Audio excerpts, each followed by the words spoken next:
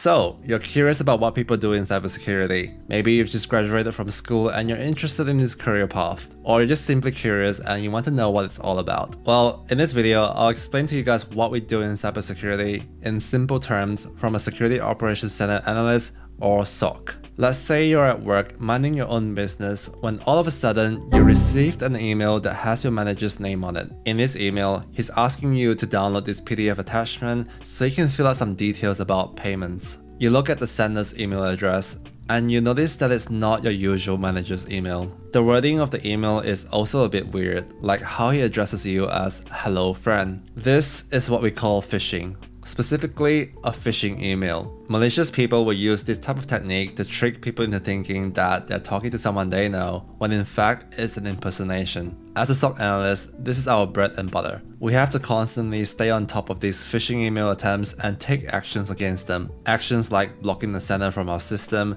and removing all similar emails from everyone's mailbox so no one else falls victim to it. Alright, let's say you didn't know better. You believe that this is your manager and you downloaded the PDF to fill in the details. When you open up the PDF, you see a website link. Now you're on the website, which doesn't really look that suspicious to you. You put in your login credentials and then the website crashes. You stare at it blankly, only to finally realize that you may have fallen victim to a phishing website. You contact the IT help desk, in which they inform the security team that an incident has happened. This is what we call incident response. A security operations center would have policies and procedures in place for responding to different types of incidents. In this case, a team member would talk to you to get as much information as possible about what happened. And in parallel, another team member would run checks on your activity to see if there's anything suspicious. Let's assume I'm in charge of checking your activity. This would be an investigation to look for IOCs, which stands for indicators of compromise. The first thing I would do is to isolate the device that you used, so that could be your laptop or your phone. This can be done through certain software which only an administrator can access. The indicators of compromise I would check are your logins, so whether the IP addresses are out of the ordinary or from a totally different location. Then I would run a scan on your device to see if there's any virus infection, followed by any unusual outbound activity which might indicate data breach. After that, I would obtain a copy of the original email and start the analysis. I would note down the sender's email since it's an impersonation attempt, so I can block it off our system later. The next thing I would do is to download the attachment for analysis. Keep in mind, it's okay to download files even if they might contain a virus.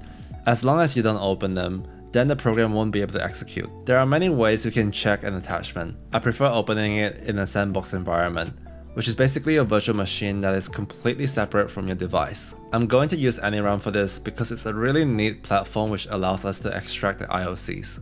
Alright, so now we're on the sandbox environment on AnyRun. And if this is your first time seeing a sandbox environment, there's a lot going on, so you might be easily overwhelmed. So this particular sandbox run is actually from a real incident response, so I thought it would be a good example for you guys to see. On the bottom left, we can see more information on this sandbox session, so stuff like connections, IP addresses, DNS requests, and different types of threats that were detected from these connections.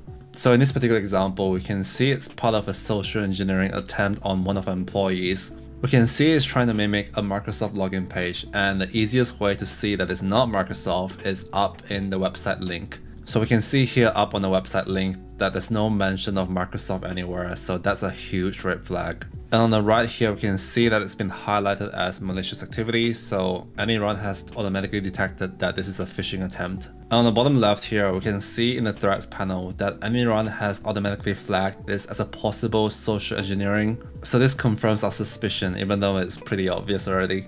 So going back to the right side, we can click on IOCs, and it will give you a list of all the indicators of compromises. So stuff like the file hashes, the domains, and all the IP connections that relates to the website. So now that I have enough IOCs, I would begin the next phase of the incident response, which is remediation. The first thing I would do is to block the sender's email address from our system. Then I would scan everyone's mailbox for similar email and delete them all off. Using the IOCs provided from our sandbox environment, I would also block all the website links to prevent anyone from accessing them. On top of that, I would do a check on all the IP addresses and block the malicious ones on our firewall. Once I've completed all the remediation steps, Then the final step is documentation. This step is often quite boring, but very necessary to make sure we have logs in case we get an audit. I would have to document details like when the incident first happened, when it was first brought to our attention, how long did it take to resolve this incident, and how we can prevent this from happening again in the future. Once the documentation has been completed, then we can officially conclude this incident response. Hope this video has been helpful in understanding more about the basics of cybersecurity. This is just a small but common example of the job. There are other responsibilities in cybersecurity like handling vulnerabilities, risk management, and so on. That's it from me. Hope you guys enjoyed this video. Thanks for watching.